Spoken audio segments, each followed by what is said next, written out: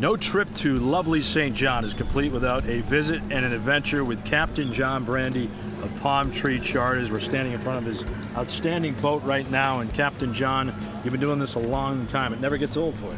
Never. I get excited every day I go out there. It's just, never gets old. We had a food business back in Massachusetts, back in Marblehead, and we sold all that. I thought I was going to come down here, sit on the beach and read books all day. That didn't work out. So my wife says, you know, stop complaining and get a boat and start your own business. Yep. So that's what I did.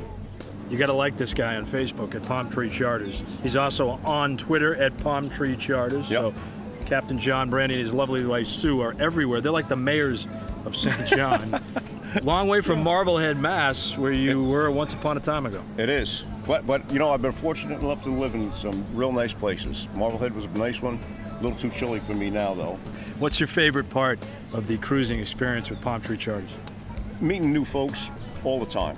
So when you visit St. John, you take a trip with this guy, and where do you go on Palmtree Charters? You choose the cruise.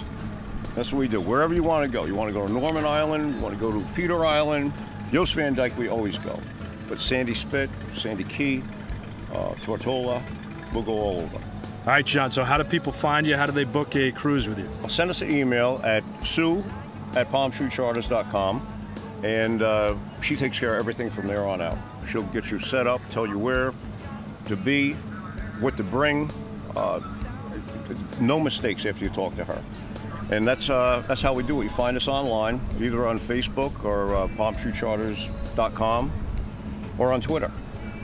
It's a very easy process, trust me. If Chuck Niles and I can do it, anyone can do it. Palmtree Charters.